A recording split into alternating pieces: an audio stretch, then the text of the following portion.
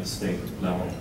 We would be remiss on this panel if we did not mention the state of affairs with the Pollution Recovery Trust Fund. This is a fund where fines that are paid by businesses and industries and persons, the money that is in that fund is then used by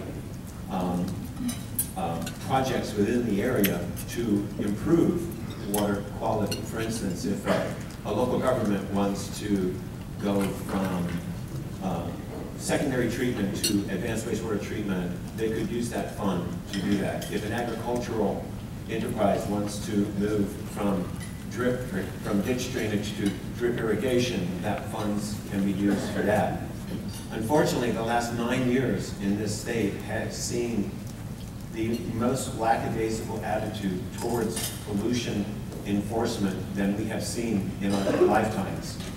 And as a result of that, and as a result of defaming the Department of Environmental Protection and the water management districts, that Pollution Recovery Trust Fund is virtually bankrupt.